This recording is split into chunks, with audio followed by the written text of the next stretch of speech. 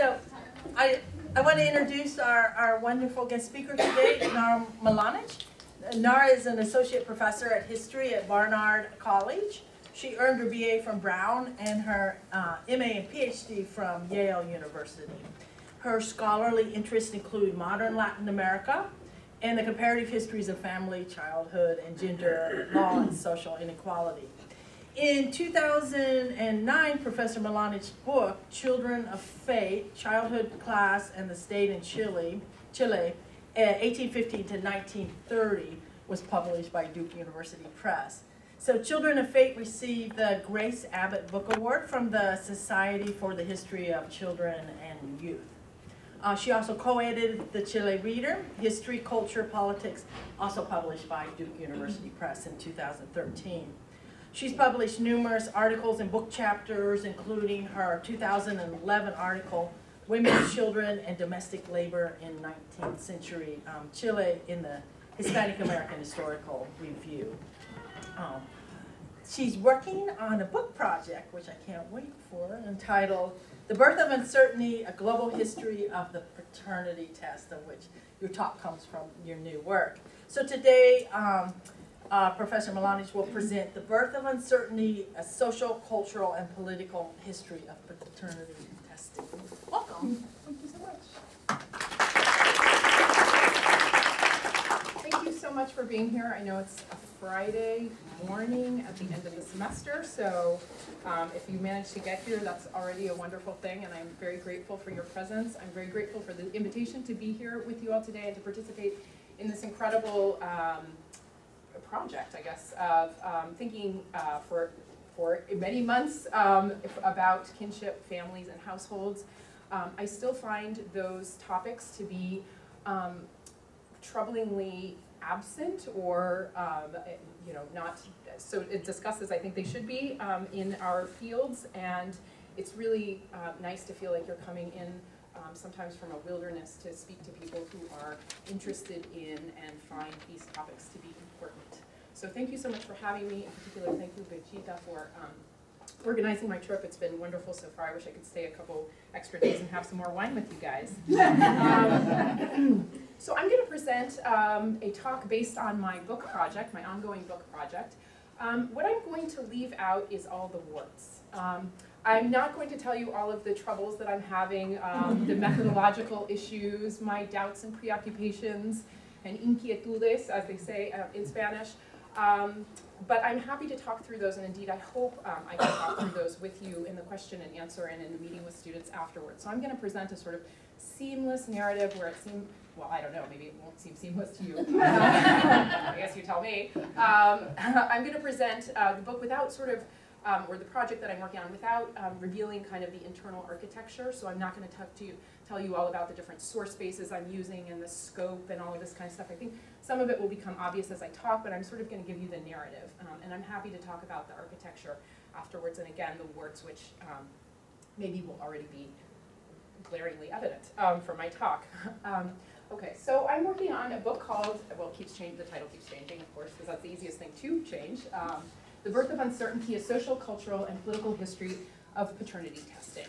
So I want to start off with a curious sight that has been greeted residents of New York and Boston in the last couple of years.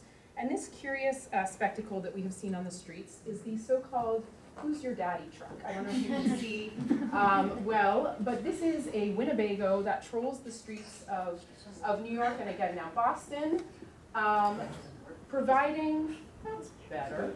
Is that better? Yeah. Okay. Providing DNA testing services to passerby. And splashed across the truck's side is clearly this provocative query, who's your daddy, which elicits double takes and snickers from passerby, and I get lots, I've never actually seen this truck, but I get lots of texts from I saw it, who's your daddy truck? So this is a provocative query, a snicker-inducing query, but it is also a question, I think, of long-standing cultural, legal, political, and scientific interest. Whereas, it is said, a mother's identity can be known by the mere empirical fact of birth, if there's ever any doubt about who the mother is, fatherhood, so it is said, has been maddeningly uncertain. How do we know who is your daddy? And who has a stake in the answer to this question? So paternal uncertainty is a very old trope indeed. It recurs in medicine and law, in literature and science, and in social and political theory of the most diverse stripes. The problem of proving paternity has animated doctors since kind of ancient China. It's preoccupied jurists of Roman, Islamic, Jewish, canon law.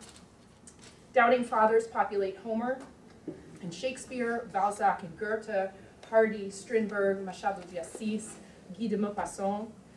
Many of the classic 19th century social theorists, Johann Backhofen, Friedrich Engels, Lewis Henry Morgan, and then slightly later Freud, Malinowski, and other ethnographers, were centrally concerned with uncertain paternity as a kind of primordial foundation of human civilization and the human psyche. More recently, some sociobiologists and even some stripes of feminist thought have suggested that patriarchy derives from men's inherent inability to truly know their offspring. So enter the Who's Your Daddy truck. Today, of course, with a hair strand or a cheek swab, we can determine biological parentage with a certainty that, as all the websites tell us, exceeds 99.999%. So for many observers, more sanguine observers, of whom historians are rarely fall in that category, for many observers, modern biomedicine has thus laid to rest this transcendental human and societal quandary.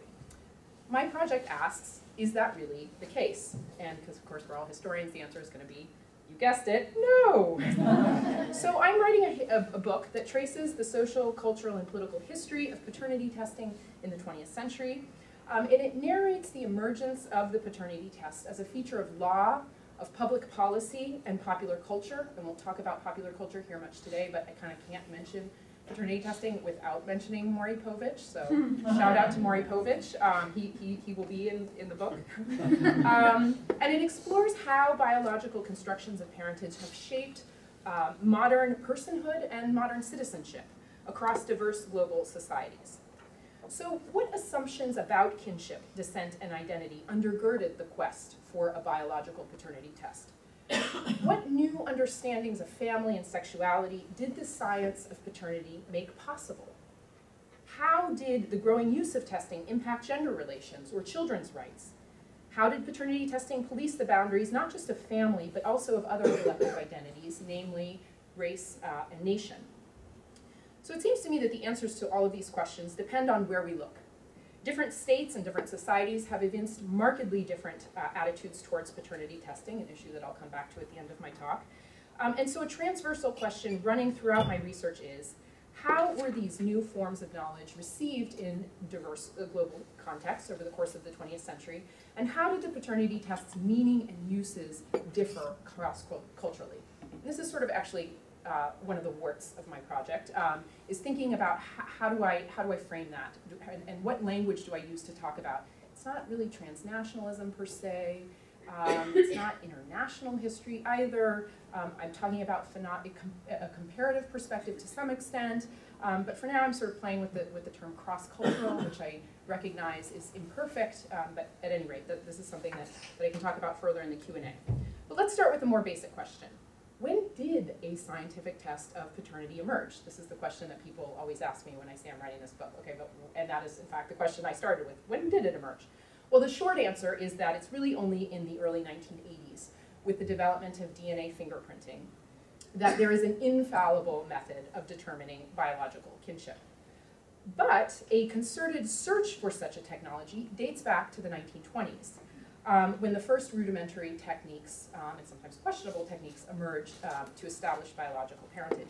And strangely, the history of these technologies, and again, their social and legal impact, has really not been told.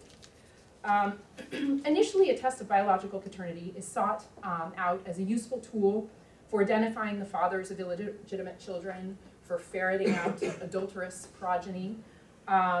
Emerging techniques are used in inheritance disputes where a father dies or a putative father dies and heirs appear claiming on the estate. It's used to identify babies accidentally swapped at birth in hospitals, to identify long-lost family members separated by war. These are cases that are obviously quite rare, but nevertheless tend to generate a huge amount of attention, and I think telescope ideas about descent and identity and the relationship between nature and nurture. But the test then moves beyond family law and filiation disputes and inheritance cases and sensational cases of identity. It becomes a routine instrument of state welfare policy. And as early as the 1950s, it is incorporated into immigration proceedings, becoming a litmus test not just of kinship, but also of citizenship, which I will talk about shortly. So what's clear in all of these scenarios is that the question, who's your daddy, matters, of course, to private individuals and families for reasons both patrimonial and existential, but it also matters fundamentally to states and societies. Beginning in the 20th century, family ties in many polities have conferred access to a whole range of rights and responsibilities. Social security, pensions, welfare. Of course, children bereft of such kin ties have historically become public charges, meaning that, once again, kinship matters to states and societies and communities. Meanwhile, kinship often confers nationality or the right to migrate in the case of family reunification policies. In other words, while kinship is often considered a pre-modern form of association, in fact, it helps structure modern social and economic citizenship.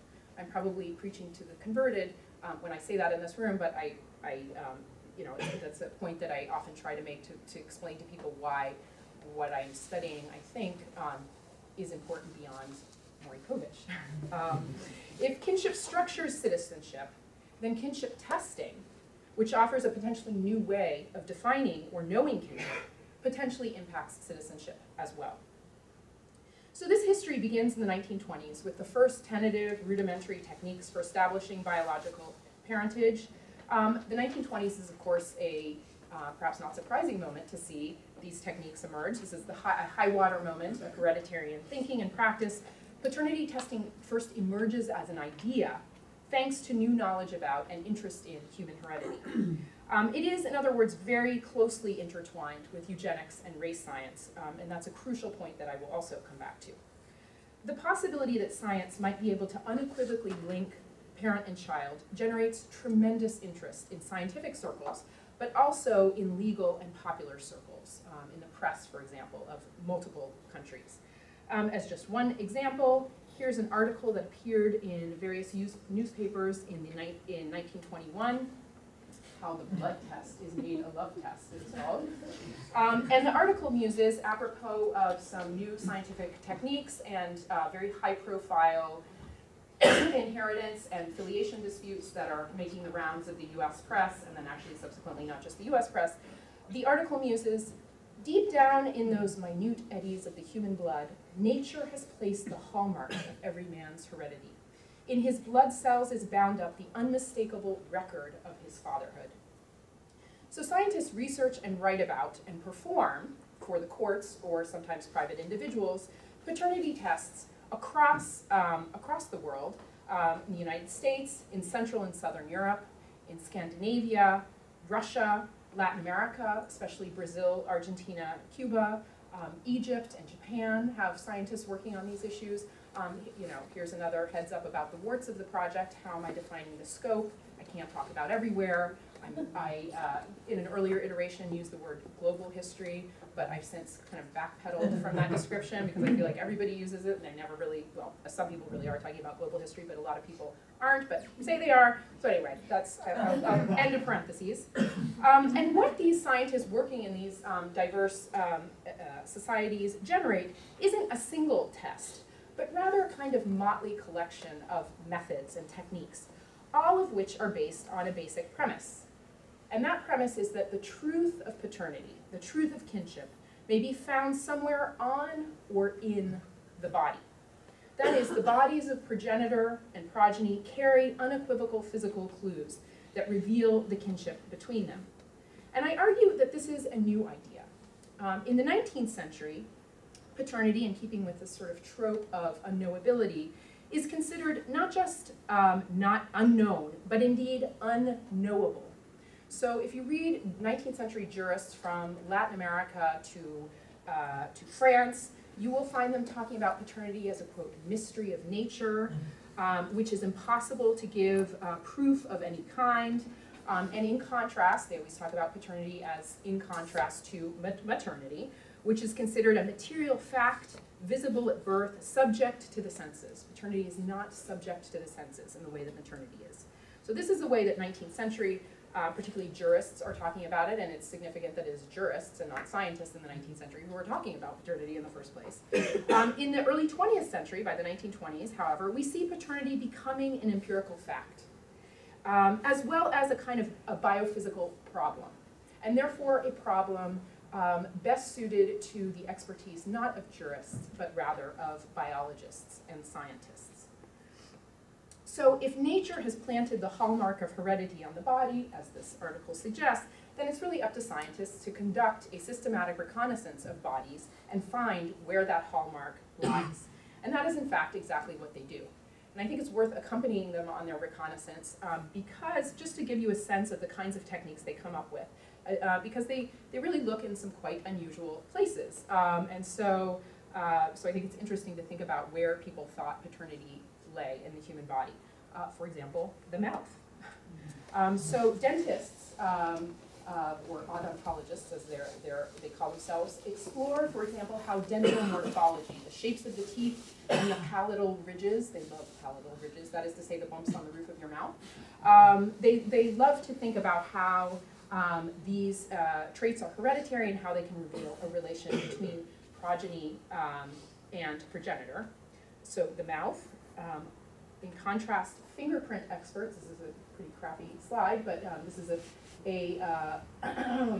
from a scientific treatise from Argentina in the 1940s on so-called hereditary dactyloscopy, dactyloscopy being this science of fingerprints, which was very big in Argentina, as other places, but especially in Argentina. Fingerprint experts study the lines of the fingers and the hands in search of a method for reading, again, their hereditary content. So they're interested in fingerprinting not just for its purposes of individual identification, but for the purposes of hereditary tracing. Other scientists revisit old notions of family resemblance. Everybody knows that children resemble their parents, right? And they ask how that basic insight can be placed at the service of a scientific paternity investigation. Not surprisingly, the face is particularly ripe for analysis. And so we have this interesting set of photographs, which I like to call paternity mugshots, from a paternity investigation in São Paulo, Brazil. This institute was actually the first institute in the Western Hemisphere to begin doing systematic paternity tests for courts, beginning in the 1920s and really picking up in the 1930s, well before they started in the United States, I will add. And so this institute does a whole sort of paternity workup of individuals who come before it, studying fingerprints and blood, I'll talk about that momentarily, hereditary traits, etc. But among the things they do, they always take photographs of the mother, child, and putative father, and if these look like police mugshots, that is not by chance. Indeed, paternity science tends to recycle methods and conventions, fingerprinting, anthropometry, etc., originally used for other purposes, like forensic identification. And so the photographic conventions used here clearly are lifted from criminal identification procedures. And so scientists, paternity testers, try to make subjective appraisals of resemblance more scientific, often by developing what they consider to be objective biometric measures of hereditary likeness. This is a pretty wild image from a paternity investigation that was then published from Brazil in 1940. For any of you who watch Monty Python, you may see some weird resemblances, right, between the head splitting open, right, the animation on Monty Python. This is what this reminds me of. So the idea here is that the scientist has transposed the face of the putative father and the son in various ways, putting two hemi faces together, splitting them apart, adding, the nose of the father onto the face of the son in an effort to discern resemblance in a sort of objective way. Not surprisingly, scientists study a series of hereditary traits that they know to be hereditary. They love ears. They love noses and lips, and they think about the possible application of hereditary traits, again, to paternity investigation. So here In this particular study, a German scientist is interested in identifying small details of the ear between a father and putative father and son, and in this case he says it is very likely that this man is the father based on the study of how the ear curls or whatever. There's a whole vocabulary to talk about ears, which I'm still trying to get a grip on. You may notice this is, whoa, 1963, we've hopped forward in time, and what's going on with that? As I will talk about momentarily, Germany is a major center of paternity and hereditary science for reasons that we can guess. And it continues on, and many of these techniques continue on well into the 1960s. So while my project tends to focus on the upwelling of interest in these topics from the 1920s to the 1950s, in many instances these techniques are being used by scientists in labs and in courts of law into the 1960s. And that is certainly the case in Germany. So clearly paternity science draws not just on techniques of forensic identification, but also very clearly on racial anthropology and eugenics. As we know, racial anthropologists love noses and ears, and paternity testers do too, and there's a good reason for that. Again, I'll come back to that. So in addition to analyzing physical morphology and somatic traits, a second broad approach among paternity testers is to look for some sort of biochemical marker in the blood, right? Somewhere deep in the eddies of the human veins, ... And so blood is, not surprisingly, because it is a metaphor, right, for kinship, considered to be not just a metaphysical, but indeed a physical marker of kinship. And so it sort of makes sense that people are looking to the blood to find kinship. In so doing, many of the techniques they come up with are distinctly fishy. I think we will agree. One of the most famous early blood tests is pioneered by a San Francisco doctor in the 1920s by the name of Albert Abrams. In the 1920s, Abrams claimed to have invented a machine that he called the oscillophore. And he claimed that the oscillophore could determine paternity by measuring the vibrations of electrons in the blood of a parent and putative parent and child. So Abrams became extremely well known in the United States, but also in Mexico, in England. I found references to him in the Brazilian press, etc.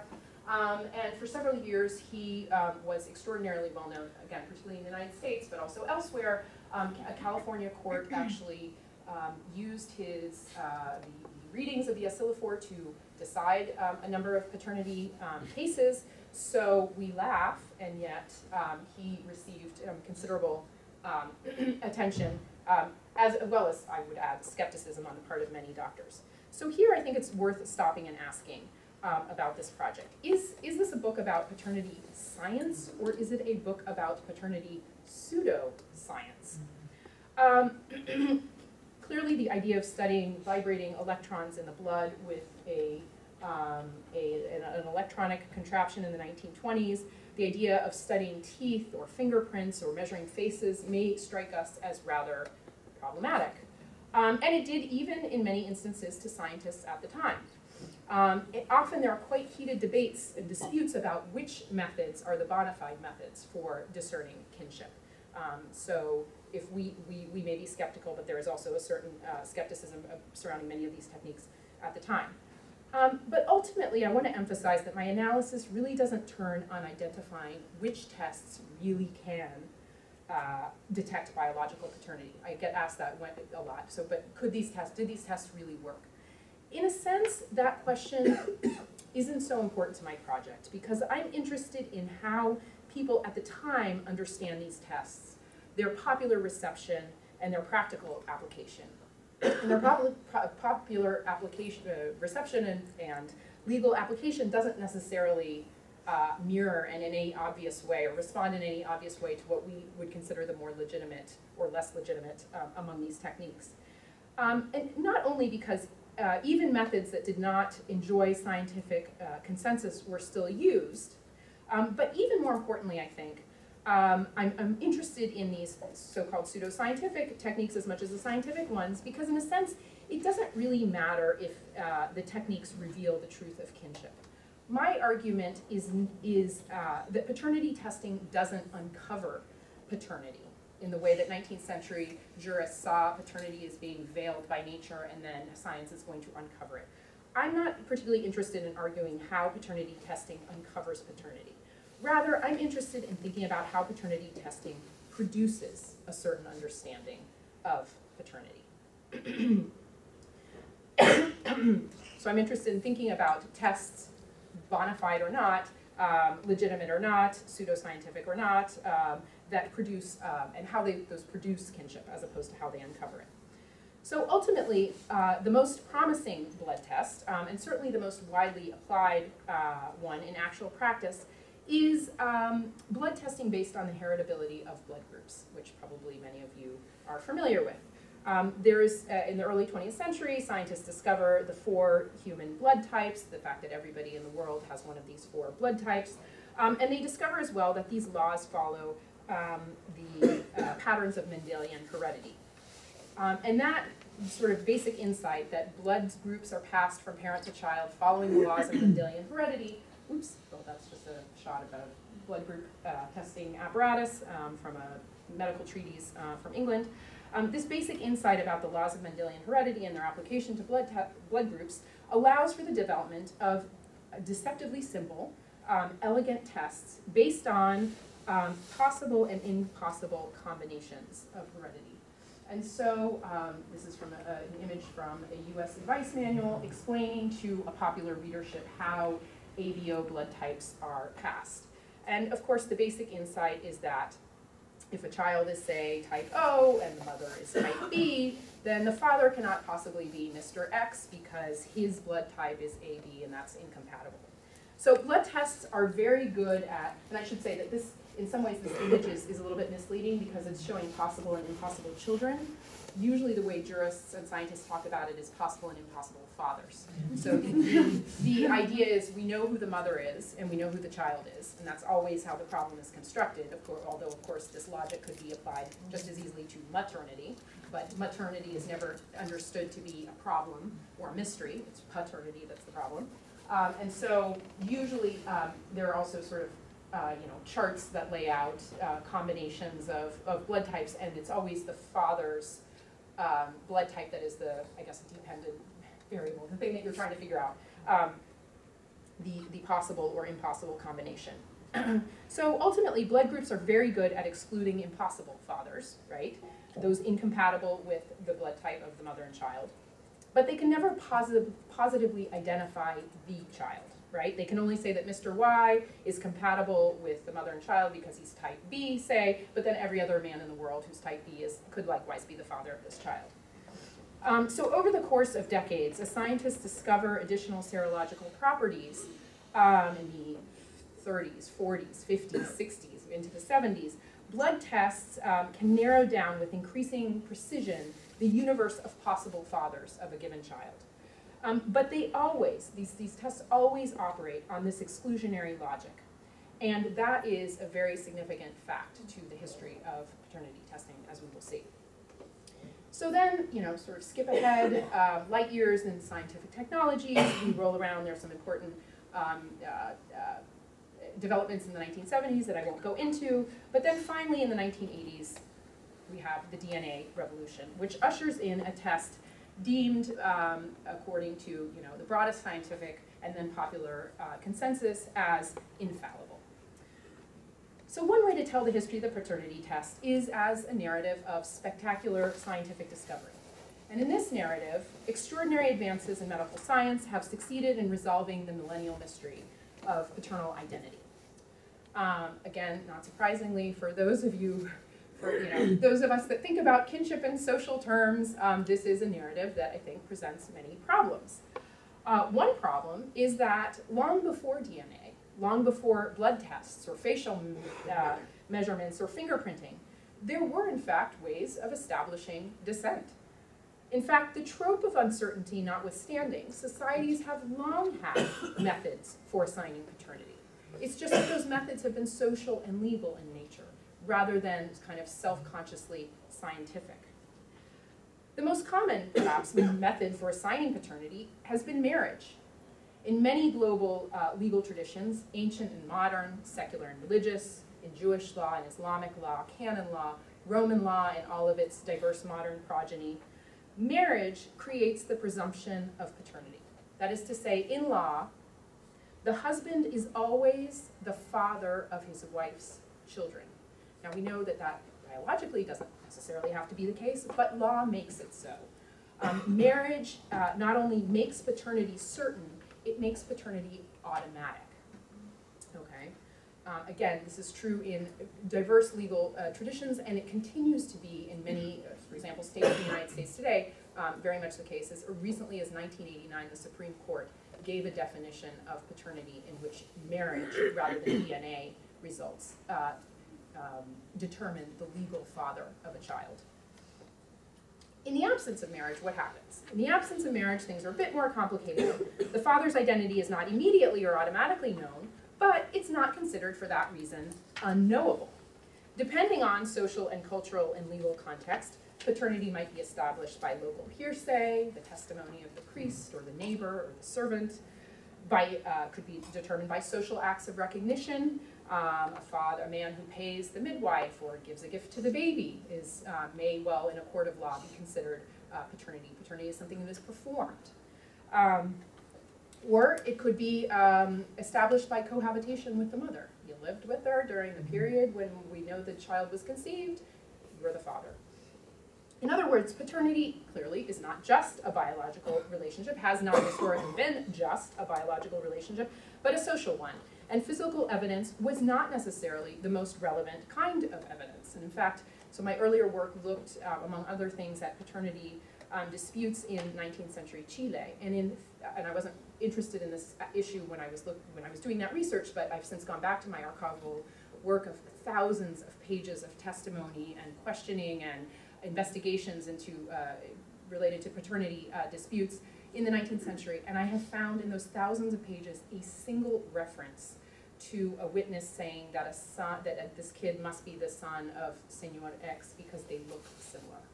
But physical evidence is almost entirely, references to physical resemblance, physical evidence is almost entirely absent. It's all about who bought the booties, who paid the midwife, who hired the wet nurse, who saw the parents living together, etc.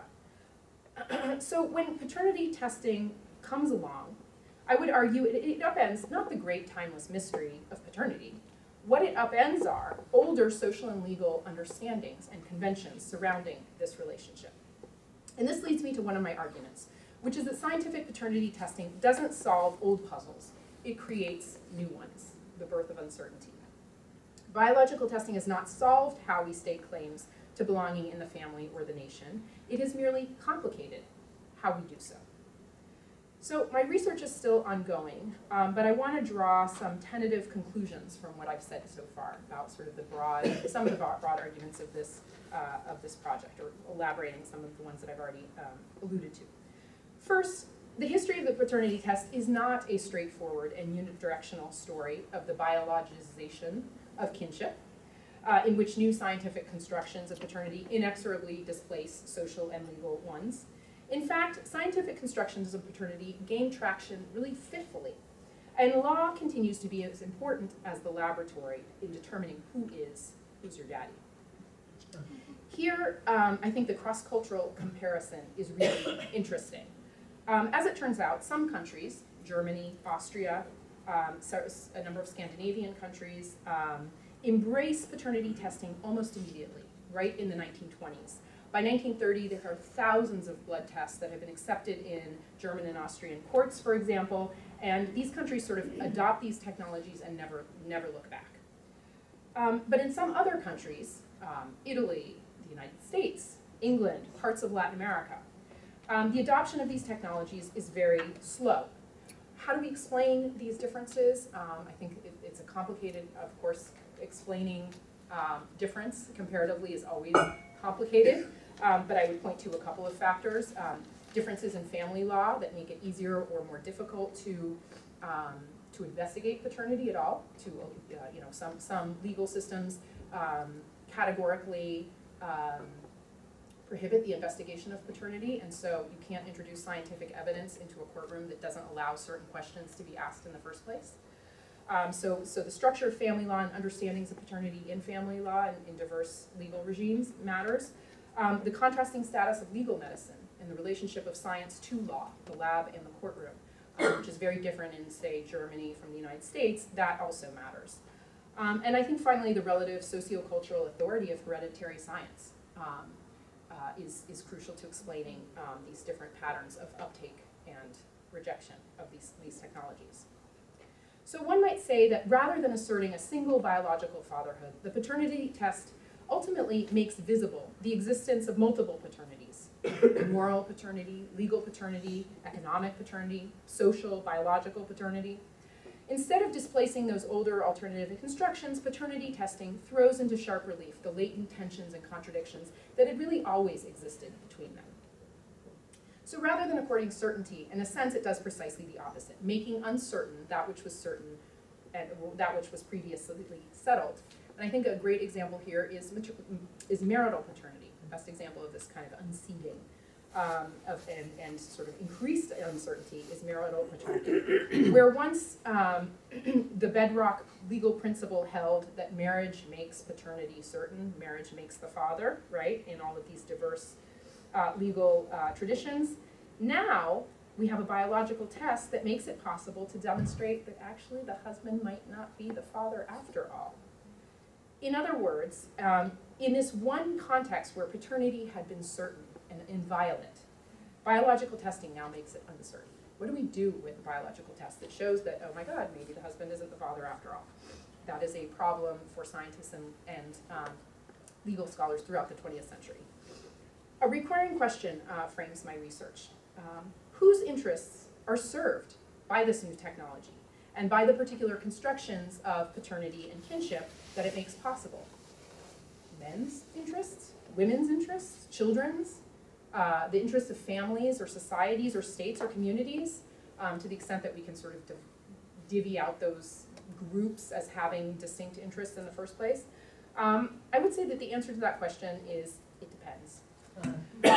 Many scientists imagine that a scientific paternity test would shift the balance of power, of gender power, definitively, vindicating wronged and abandoned mothers, single mothers, helping innocent children abandoned by their ne'er-do-well fathers, and ultimately putting men on the hook. So a lot of the scientific writing on these technologies in very, very different, distinct parts of the world in the 1920s and 30s and 40s is all about paternity testing as a tool of social justice, really, and of gender justice. So this is the prediction, but the actual impact of paternity science proves, I think, much more ambiguous. Actually, for most of its history, the biological paternity test, or tests that it exists, permitted not paternity determination, but rather paternity exclusion. And this is because of the fact that blood group testing, which was the most commonly used and most sort of widely applied form of testing, can only, of course, exclude impossible fathers, never identify positively the father. So exclusion really serves the interests of those seeking to disavow paternity, right? And while paternity disputes hinge on all manner of scenarios, usually, at least, especially kind of earlier on, the disavowers are men. So in that regard, the technology serves the interests of men who would disavow their paternity. I would suggest that those dynamics become considerably more complicated as time goes on, and it's not always men who seek to disavow paternity. Often it's mothers for various reasons. So that changes, but clearly disavowal is the side that's being served by these technologies. Another argument that I make in this project is that the history of paternity, which is obviously a story clearly about gender and sexuality and kinship, is equally a story about race and citizenship. And this is perhaps what has surprised me most in my research, and what I absolutely did not foresee as I delved into this topic. I definitely didn't anticipate the extent to which race would be a near constant reference, both subtle and explicit, in all discussions of paternity testing in very diverse parts of the world. Now, maybe that shouldn't have surprised me, because after all, as I've just said, techniques of paternity science developed in synergy with racial science and eugenics. And of course, family origin and racial origin rest on shared cultural idioms of blood and heredity, etc. So it makes sense that when people are talking about familial ancestry, they're also talking about or would see that as somehow related to or inseparable from racial ancestry. In fact, many early tests purport to establish both parentage and racial identity. Take Dr. Albert Abrams of Silliphore. He claimed to be able to distinguish not only parentage, but also the racial identity of different people with his miraculous electron measuring machine. And indeed, for many scientists, you have the front-end jurists, the sense that race is really nature's paternity test. So the scenario of the white mother who gives birth to a child whose phenotype reveals its mixed ancestry is a constant trope in discussions of paternity testing. That's true in places like South Africa and Cuba and the United States, but it's also true in places like Italy, where one might assume a very different history of race, I mean, to put it in the most kind of simplistic terms, but this trope nevertheless recurs in Argentina and Brazil, in many places. And in fact, in some legal jurisdictions, some jurisdictions prove to be rather more suspicious of tests based on physical resemblance. But even in jurisdictions that reject tests based on physical resemblance, there's always an exception in cases where the races of the putative parents are different. So by the virtue of the fact that you have parents of two different races or ethnicities and a child that is somehow a mix of the third, somehow that's race is nature's paternity test. Though there we can use physical resemblance to make a claim about who the father is. As I mentioned earlier, Germany and Austria are early and enthusiastic adopters of blood and morphology tests in cases of disputed paternity, as early as the mid-1920s. A decade later, these same techniques, performed by the same scientists in the very same research institutes, would be put to a very different but related use, namely racial ancestry testing. So these were proceedings in which Jews sought to challenge their racial classification by demonstrating themselves to be only half Jewish or not Jewish at all. So Germans classified as Jews. I'm not actually Jewish, I'm only half Jewish, which gives you a different legal status, or I'm actually not Jewish at all. I've been mistaken for a Jew, but I'm actually fully Aryan on both sides of my family. And in practice, what this means is that paternity tests are often being invoked to disavow. People are using paternity tests to disavow any biological relation with their Jewish fathers. I'm not really the child of my mother's husband. I'm the child of the Aryan gardener with whom she had an affair. So I'm actually mixed. I'm not a full-blooded Jew. So the National Socialist racial state uses paternity testing as a tool of racial classification, and in turn, those classified as Jews use paternity tests in order to reclassify themselves racially. So this is pretty, I think, one of the clearer examples of where paternity testing and race and racial testing are absolutely inextricably linked. The racialization of paternity science is also evident in its migration from family law to immigration law. In the 1950s, the U.S. Immigration and Naturalization Service began requiring paternity tests of the prospective immigrants from China who were seeking entry into the United States as the Chinese-born sons of American citizens. If that makes sense. So people who are making a claim to entry in the United States based on their status as sons of Chinese-American citizens. Significantly, this policy of using or requiring biological testing to establish kinship is only applied to persons of Chinese descent. Now, what the INS is trying to avoid here is first fraud.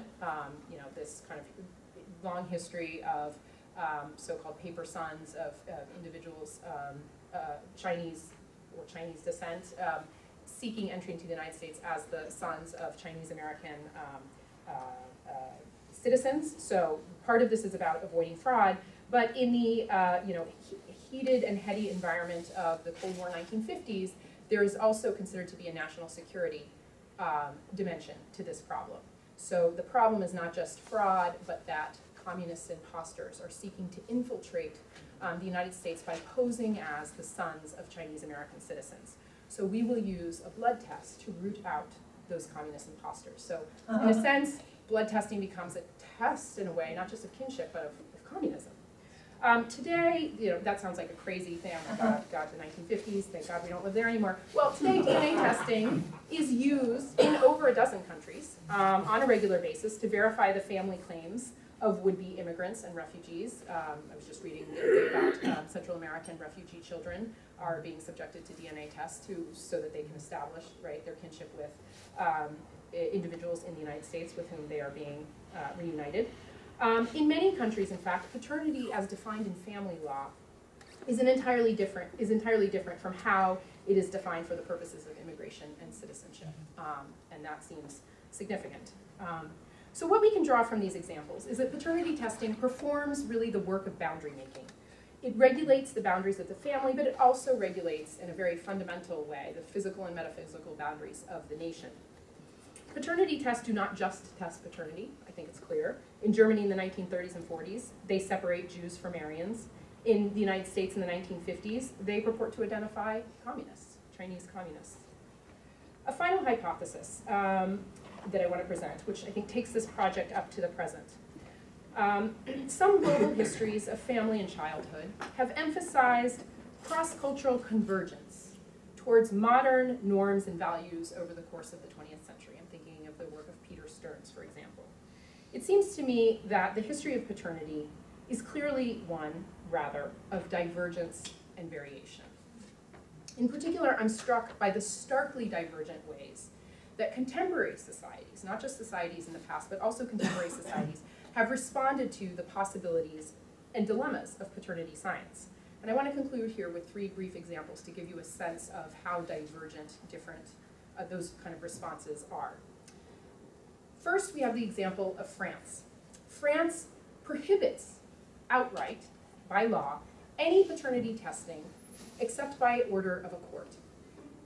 That is to say, you are a putative father or a child or a mother, you want to know who the father of child X is, you do not have a right to conduct that biological test, even though the technology is clearly available, and people, without the order of a court, without a judge's order, and people who attempt to, there is a very sort of lively trade of people who try and subvert this regulation by sending their cheek swabs and blood and hair through the mail to Swiss and Spanish laboratories, again, in an effort to circumvent this ban.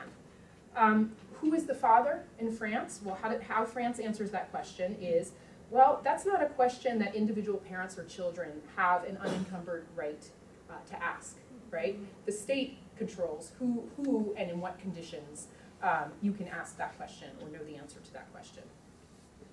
So that's France. Second example, Latin America. Latin America has a very long history of non-marital unions, low rates of marriage, large numbers of children born out of wedlock, illegitimate and law. And it also has a long history of prohibiting paternity investigation. That history is crucially relevant, I think, to how the DNA paternity test is perceived and used in Latin America today. In many countries of Latin America, including in Costa Rica, this is an example from Costa Rica, but I could come up with others from Brazil or Chile, there exist public education campaigns that urge that in a democratic nation, all children have an unalienable right to a paternal identity. Particularly in post-dictatorship countries, that's not the case of Costa Rica, but it is, for example, very clearly in Brazil and Chile and Argentina. Paternity testing is couched within a kind of hegemonic language of democratic citizenship and human rights. This is an inalienable right that women have to support from their male partner and that children have to an identity and to material support. So paternity testing is seen as a tool of social justice, a tool of feminist social policy, welfare policy, a tool of anti-poverty policy. Paternity tests are paid for, which are expensive, are paid for by the state, therefore. Who is your father? Well, in many places in Latin America, that question is one of, again, justice and human rights, and the state, rather than controlling who has the answer to that question, will help you find the answer by helping you pay for the test. Finally, we have the case of the United States. U.S. law, state laws are a morass of contradictory mandates. This book is not about U.S. history, but I sometimes feel bad for those of you who work on the U.S. because I find it so difficult to reconcile, you know, at least I'm thinking about U.S. American law. How do you talk about U.S. American law when every state has a different rule? Anyway, state law is a morass of contradictory mandates on the status of scientific paternity testing. In Kansas and New Jersey, legislators have introduced bills calling for the mandatory DNA testing of all children at birth in order to determine whether the guy on the birth certificate is really the father. Meanwhile, of course, here you can buy a paternity test from your local pharmacy for as little as $70. And of course, if you can't make it to the pharmacy, there's always that mobile paternity testing truck. So to the answer, who is your father? In the United States, we respond, well, that's not a question for the state to answer. That is a question, right? That is an individual's right to know. And thanks to the commercialization of these genetic technologies, we can all go to the store or the lab and pay for the answer to that question. So ultimately, I think, and to conclude, I think and this is going to be kind of a conclusion, but I don't want to talk too long. Ultimately, I think a historical perspective on the evolution of paternity science can help us to make sense of the contemporary ethical, legal, social quandaries, and the dizzying array of responses that societies around the world have generated to resolve them. I will stop there. Thank you.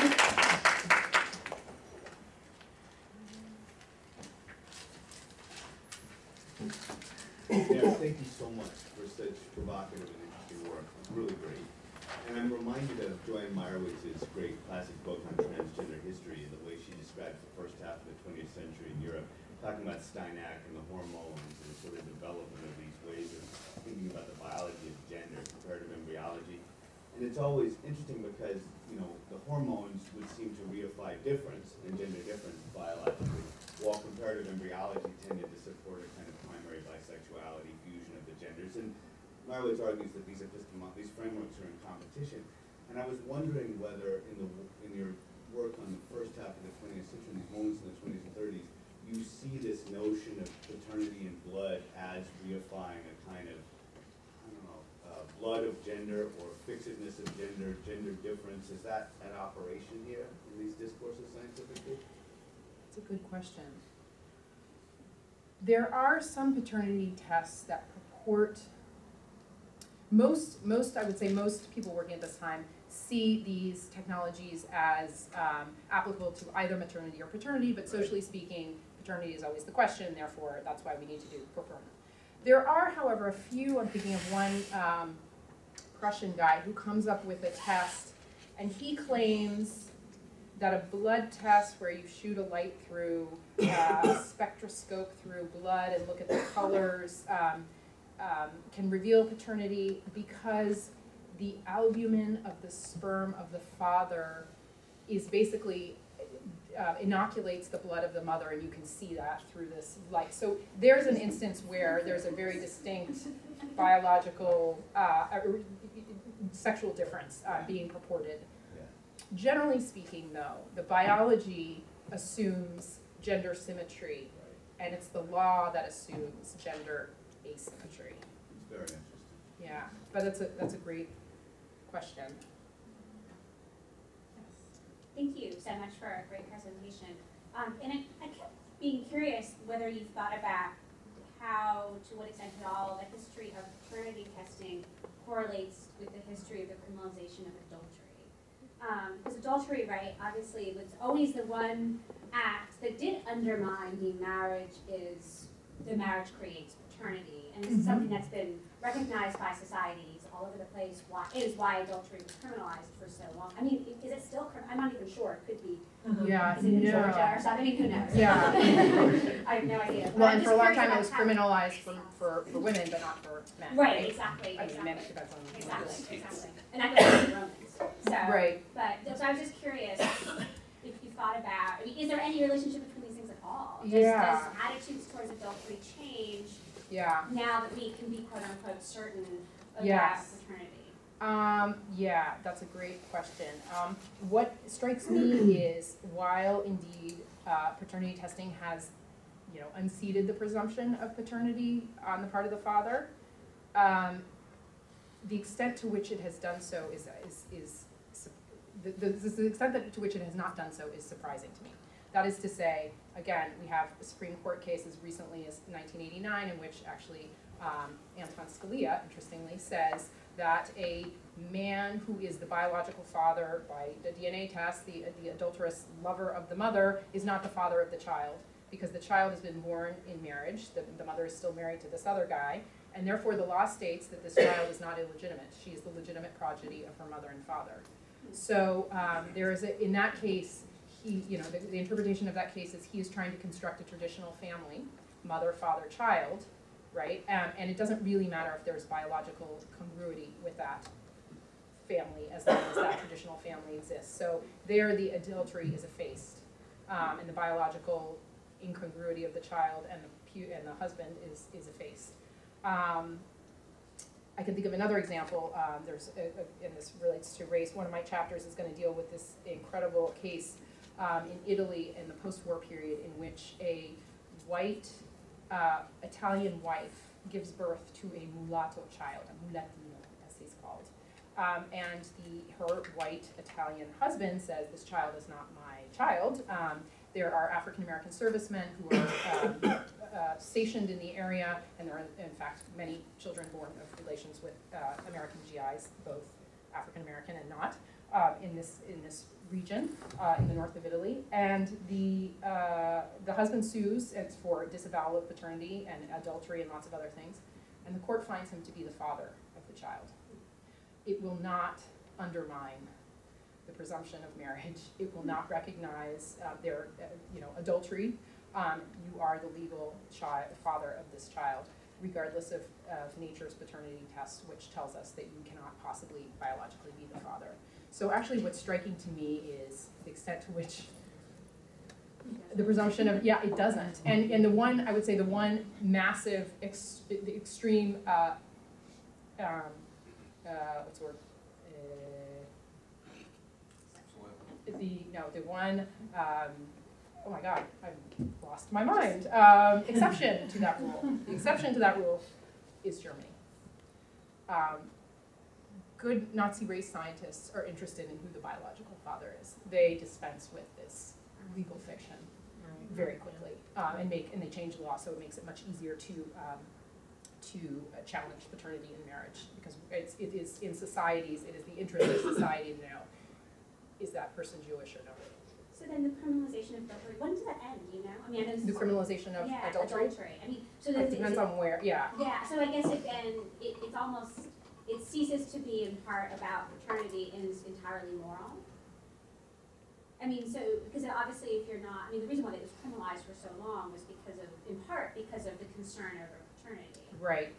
And so if now we know, it's not, adultery seems to be no longer a factor, yet it's still on the books, one wonders, I mean, I don't know. I don't know if, I don't think it is. Yeah. I mean, I'm sure it is some places, but, I don't know. Do you know about? 70s to the 90s. Yeah, I would say okay. 70s to the Okay. 90s. Yeah. but So, but in the there's 20s no and more. 30s and 40s. Only in the US. Yeah. That's right. It's still criminalized. So it's sort of interesting, so it's just entirely immoral. Right. And again, about women. Right. And therefore about paternity as opposed to, yes. Thanks for your presentation. There are a number of questions that come to mind, and this is rather ill-formed, but I'm thinking of 3 different examples I wanted you to comment on, if you thought about this, or one that you mentioned I wanted to extend on. In immigration law, I know that for I have a friend who was an immigration lawyer for some time and said what was completely frustrating about working with African immigrants is trying to establish kinship and whether or not people were actual biological children or family members of the people who were claiming for refugee status or whatever the case may be. So I wonder if you've thought about that at all, how paternity testing operates there in establishing legal claim to children or family members. The second case was going back to Latin America.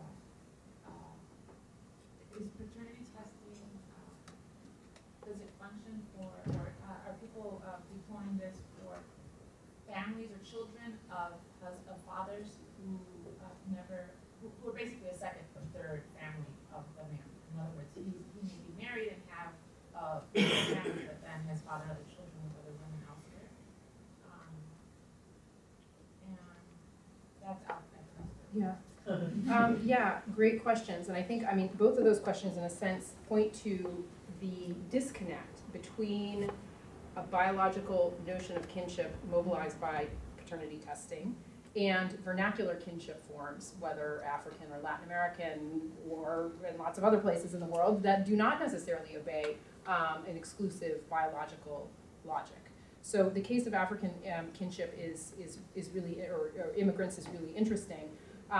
And it is absolutely a problem, and this is one of the critiques that's made of the use of DNA testing in immigration law, is you are using a very narrow definition of what you consider kin to be for individuals who may not come from societies where that's their sort of reigning logic. There was an article a number of years ago on the front page of the New York Times precisely about this problem with an African, I think a Ghanaian family, where there are fostered children who may not be biologically related, but are no less children of their families. I think a particularly interesting example here is France, where France adopts in civil law, no paternity testing allowed for in civil law for a French citizen who wants to know whether he's the father or not. But in 2007 or 8, Sarkozy promulgated a law which required DNA paternity testing in the case of North African immigrants coming to France. So which is it? Is it biological or is it not? Well, clearly here's a great example of where immigration law, paternity in immigration law, and paternity in civil law for citizens are constructed as two entirely different entities and contradictory, inconsistent, hypocritical. So I think that's absolutely a critical question. And as for Latin America, absolutely, I think a similar problem at stake. In many instances, mothers want the biological father identified and on the hook, as it were, materially or socially or emotionally for that child.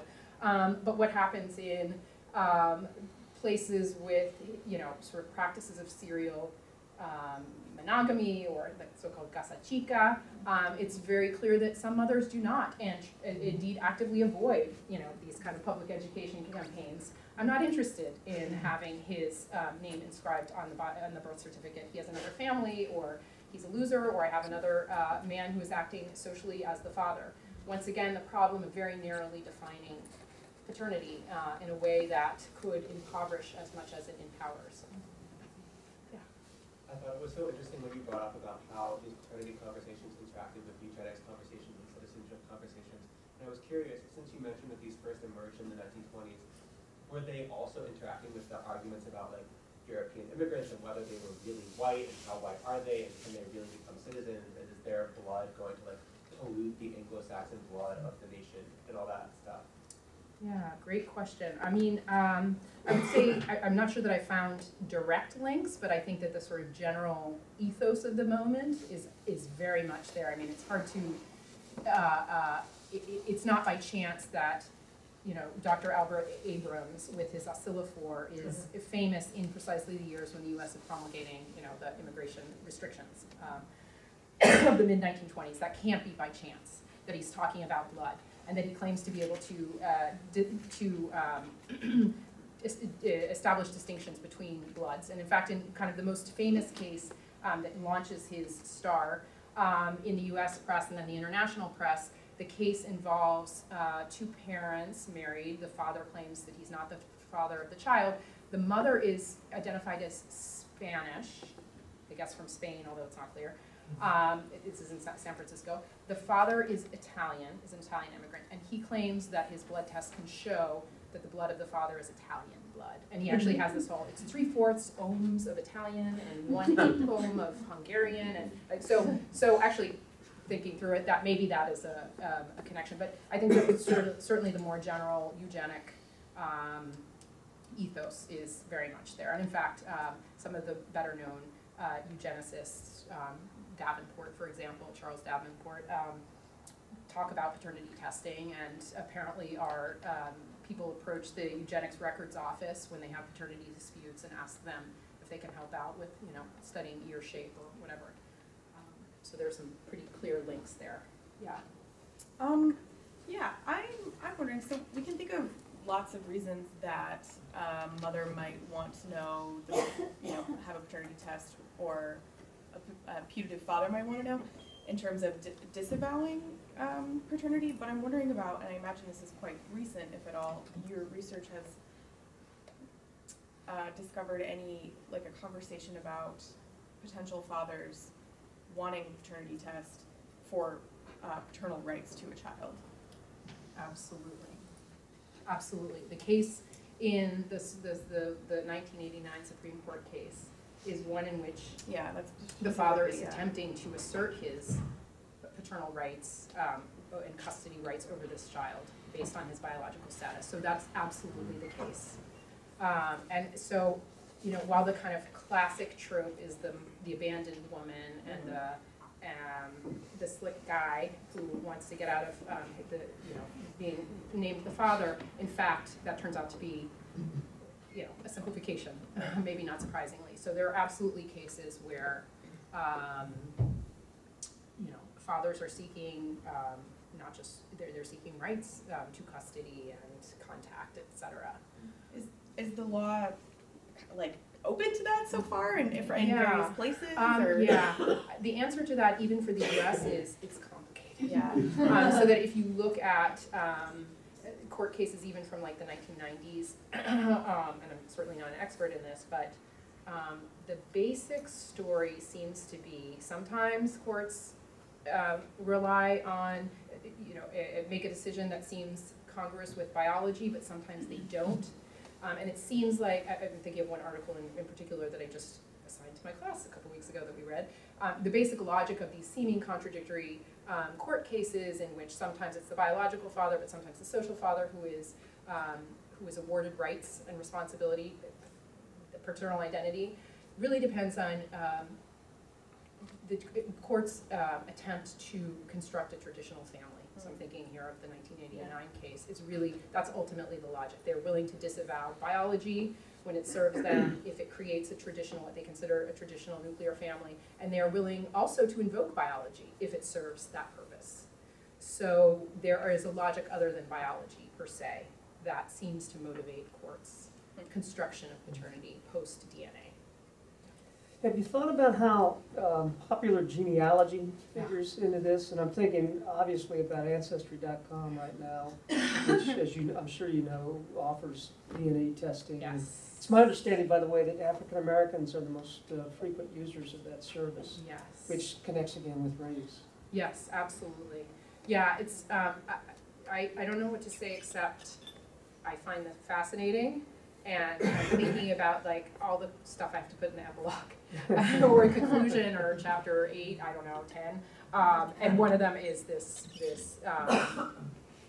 interest in ancestry, which is really fascinating. One of the things that I haven't done but that I really want to do, especially for the end part of the book, is contact DNA testing facilities and interview. There are these, as far as I can discern, there are these large, often multinational genetic testing entities which operate labs in different countries in the world. There's a very interesting internet kind of transnational dimension to this. They're all over the web, and they do both ancestry testing or DNA paternity testing. Some of them specialize in one or the other. One of the interesting things that this is not answering your question at all, although it's kind of related, is that apparently some of the largest DNA testing companies are closely associated with, or owned by, or have CEOs who are Mormons. That's right. Well, right. Which makes sense. So moving from a certain kind of genealogical research to another kind of genealogical research, and that's really fascinating, I think, and deserves probably a whole book. If anyone needs a dissertation in anthropology on Mormon genealogy and the DNA archives connection, there is something going on there. Yeah. Yeah, two actual totally unrelated areas where I'm wondering if you've seen any connection here. One is related to Jim Crow laws, and because of the one-drop rule, you've got presumably people who are trying to prove that they, or would want to prove that they do not have Or conversely, if you want to prove that they do have the one drop of African American blood. The second is, again, utterly unrelated, but has there been any, how has paternity, has there been any related connection in your research that you found between paternity testing and adopted children looking for their natural families? Paternity testing involving adopted children looking for their natural Yeah, so families. those are two completely separate things. I'm Yeah. wondering if you have, and either of those, if your research has intersected with that. Yeah, good question. There are, so on the one drop rule, let's see. I mean, again, many of these tests, especially blood tests, purport to, they find race and family in the blood. And they purport to be able to, again, distinguish racial identity or establish racial identity as well as paternity or kinship identity. And I guess maybe something that's interesting is that those tests are not just coming out of the United States. That's not just Albert Abrams in San Francisco, but it's, the Prussian guy and a Russian scientist who claims he can distinguish Russian from Jewish blood, also in the 1920s. So I feel like there is absolutely something there, and it is also bigger than, not surprisingly, than the U.S.'s particular construction of blood and race. So, how do you talk about, it's clearly not the same everywhere, but there is also a common thread. So this is one of the challenges that I'm having as I think comparatively is, lumber and separator, whatever that dynamic is this all of a piece, or is it actually the real story about the distinctions despite the symmetries across Russia and the United States? So that's not really an answer to your question, but that's what comes to mind. For adopted children separated from their parents, I can't think of, there are certainly many instances of children who have been lost or swapped at birth or kidnapped by gypsies. That's one that recurs. Who knew there were so many children kidnapped by gypsies in the United States in like the 1940s? So there is a lot of that. Interestingly, adoption, that as I think about it, is not part of the story, but that's actually probably significant. I haven't thought about it. I suspect that says something about how adoption, people are thinking about adoption in the United States in this period. But no, adoption has not come up as a sort of classic scenario. There are examples of people who have been separated from their family, but often adults, by war. The long lost missing in action soldier in World War I who shows up on his doorstep 15 years later. Is he really the same guy or not? One of the ways of determining that is actually through paternity testing. Is he the father of the children that were left behind? There's a famous case in Italy that happens in the 1920s and 30s with that scenario. So there is, finding missing family members or reconnecting family members is certainly a trope, but adoption per se, I have not heard about at all, but I have to think about that more because that seems like an important omission.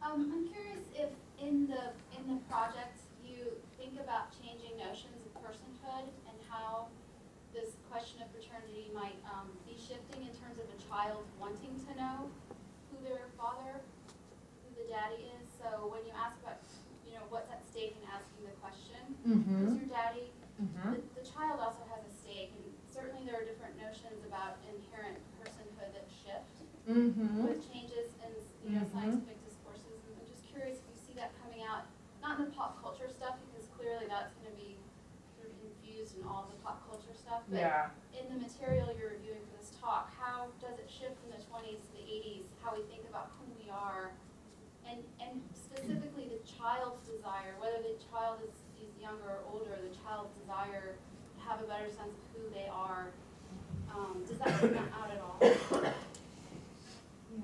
that's a great question. And does it change? I feel like it's a complicated question because on the one hand, there's this total biologization of identity in which who we are is where we came from. And so in these kind of narratives on Ancestry.com, I was just talking to somebody the other day about it who was who was reading, one of these personal narratives on one of these websites. I always thought I was German. I loved wearing lederhosen, and then, oh my God, I did one of these tests and I found out I'm Scottish. Now I'm wearing a kilt, and now suddenly I feel, So there's a total biologization sort of ex post of who I am and the sort of debates about I'm searching for, and I've read lots of these, spent way too much time on these websites. I'm the child of a donor insemination, an anonymous donor, and I want to know who the donor, and I've never felt complete without this biological knowledge. So on the one hand, you have that, And which when did that I think that's, well, I mean, especially with DNA, but there are certainly couched in other terms much earlier. I mean, because who you are your race, you are your family. And I think that I'm not sure that it's couched in terms of personhood in these kind of existential terms.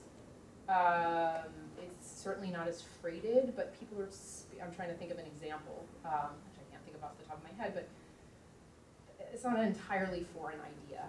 It becomes maybe sort of more congealed with DNA. Well, it seems that your work has a lot to contribute, though, to changing notions about personhood and subjectivity through the 20th century. I mean, it's all bubbling in there. I don't know if you really take that up in your book, but there's so much to draw out. No, that's a great question. I guess, especially if there's a shift from sort of, the race of the early 20th century to this idea about individuality later in the 20th century, that your examples are sort of showing that shift. I will have to. I mean, in that whole Attorney Court reality show, Yeah. That's the 1920s. It's fascinating. It's really great work.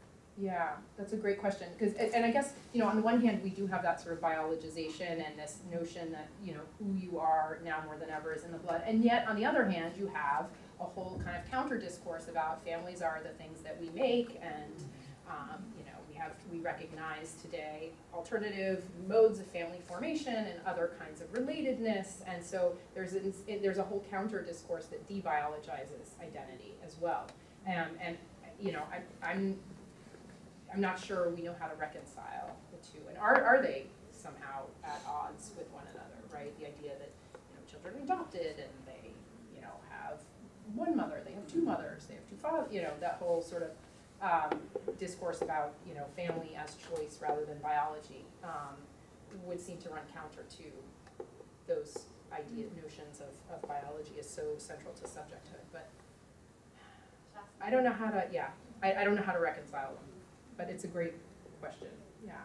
Related to that, actually, have you come across any cases where there were same-sex couples involved in these kind of fraternity suits, or gender variant people involved, and has gender played a role in some of these cases of fraternity testing?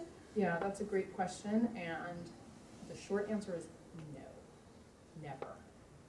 I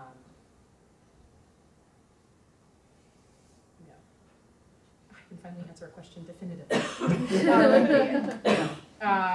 Certainly not, until very recently. And that doesn't mean, obviously that doesn't mean they're not there. It means they're not being talked about in, that's not the way kinship is being talked about by jurists and scientists or the press in this earlier period. So, yes. I was thinking that a lot of the chronology of your talk overlaps with technology about fetuses, and forgive me for I know that you can do a paternity test with a living child, you do a swab or a blood test or whatever. What kind of technologies are there to measure paternity in the womb? Yeah. And and even if those technologies are bunked, do people think they have technologies? Yeah. And how does it relate to the debates about abortion and termination? Great question. Well, the technology to test the paternity of a fetus actually is really recent. Since I started this project, maybe 2 years ago, there was a little, blip in the news about new techniques, which have now been all taken up by all the websites. You can even find out before the baby is born. And that's been debated, like if you could find out that the embryo is not the child of X, but of Y, well, that should make people choose abortion. So as everything having to do with fetuses, a very freighted and polemical technology. But I have never heard people talking about testing fetuses before now, before DNA. That's true. Yeah. Yes. I had other questions of sort of gesture to this, but I wonder if you can correlate changes in legal architecture around non-biologic, vernacular, sort of elective kinship in response to this biologization of kinship that you see coming out of paternity tests, and sort of, if so, is there sort of a typology you can give of legal responses to protecting, expanding, safeguarding rights associated with elective kinship? Yeah, great question. So I would say that most legal architectures are not very responsive to vernacular kinship in general and in the world in the 20th century. But maybe a sort of counter example would be, or an exception, I found that word, is the recognition of non-marital children, illegitimate children. So over the course of the 20th century, there is an expanding, pretty clear narrative of the expansion of rights of so-called illegitimate children in terms of their patrimonial and material rights, alimentary rights, across Europe and the US and Latin America over the course of the 20th century. So that's a pretty clear, like, unidirectional, I can finally say something about the whole world, because there are very few things you can actually say about everywhere. So expanding rights for illegitimate children, how does that relate to biological paternity testing? Well, it does in the sense that, I mean, you can't, I mean, the example of Latin America is a very good one. You can't test paternity if you don't allow paternity investigation. And one of the things that strikes me about these technologies is that, on the one hand, I think we are sort of pre-programmed as anthropologists and historians, or whatever other fields we're from gender studies folks, to see biological tests as scary. They reify, they naturalize kinship in ways that we find noxious. But in fact, in certain legal circumstances, a biological notion of paternity actually turns out to be pretty progressive. And that is the case in Latin America, where historically only the children of married fathers had rights. And that's a kind of generalization, but let's just take it at that. No time to nuance it. But if you can show, by adopting a biological definition of kinship, you are suggesting that all children, regardless of the circumstances of their birth, have a right to X, Y, and Z. That's a progressive stance. If you have previously defined paternity as only the privilege of marriage. So in that instance, I feel like biological testing works on the side of sort of children's rights and a progressive notion of rights, et cetera. And I think that the two are, again, related. The expansion of recognition of vernacular forms of non-formal family formation on the one hand, and the kind of march of biological testing. So, that answer, but yes. Love to talk. It made me think of so many different things in history that I would love to chat more about. But one of the things that I was wondering, you didn't say anything about the church as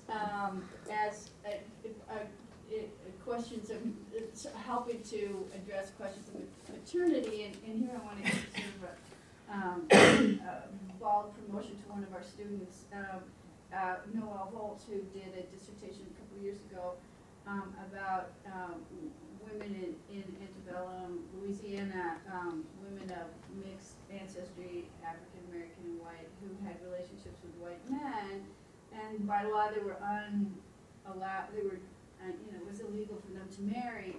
So sometimes Noelle found they would use the church records to establish paternity, that they would have the children baptized, and in the baptismal record it would say so-and-so is the father, and then later on, if the father dies and the inheritance is challenged by white relatives, they then pull this out and say, church says, you know, this indicates. Have you come across anything related to church or any? Yeah, that is a great question. That's really interesting. The church is, the Catholic Church specifically, is weirdly silent about paternity testing. I've gone through, you know, issue after issue of Catholic medical, Catholic legal, Catholic social journals. They talk endlessly about abortion. They talk endlessly about contraception. They talk endlessly about donor insemination, artificial insemination. Is inseminating a married woman with someone else's sperm adultery or no? They spend a lot of ink on that question. They do not talk about paternity testing, or they very, very little. And you know, the only sort of hypothesis that I can come up with is this question of destabilizing marriage. The church loves marriage. Paternity testing does not necessarily love marriage. We don't even want to go there. And I found some kind of self-identifying Catholic scientists in Italy, for example, who say something along those lines. This is a dangerous technology. It can delegitimate children. It can break apart marriages. It can result in the deaths of women, of adulterous wives when their husbands find out. It must be used with great caution. And there is a certain, again, some of them are kind of self-identified Catholics. So, you know, I think it fits very well with at least what I've seen in Latin America working in the 19th century, that the church is has no problem with private secrets and sort of keeping morality under wrap. And part of what it means to be a moral society is to recognize that immoralities happen, but to keep them private. And so it is the scientist's duty not to share information that could blow apart a family and cause public scandal. You know, that's in the 1950s, not in the 1850s, finding those discourses. But as a sort of entity, I'm not finding the church saying, even as it's talking endlessly about reproductive technologies and reproductive politics in, like especially like the 1950s, they're talking about donor insemination all over the place. They're not talking about these technologies, interestingly.